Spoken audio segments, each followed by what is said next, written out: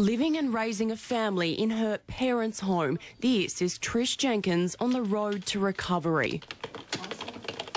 Just a few years ago, she hit rock bottom. She lost everything.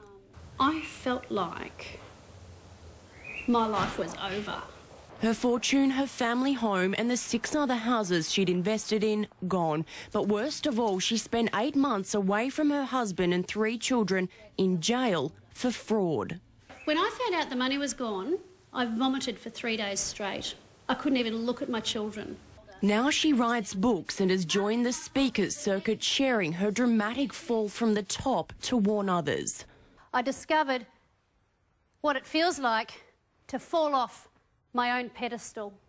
She tells of living the dream, her property investment venture soaring to the point she didn't need to work anymore. She began helping others to invest their money, but mistakenly trusted a shonky business partner. He played me like a violin. And when his funds seemingly ran out, she gave money back to investors that didn't exist. And I knew it was wrong, but I felt like I had no choice. A fraudulent trick she says anyone could fall victim to.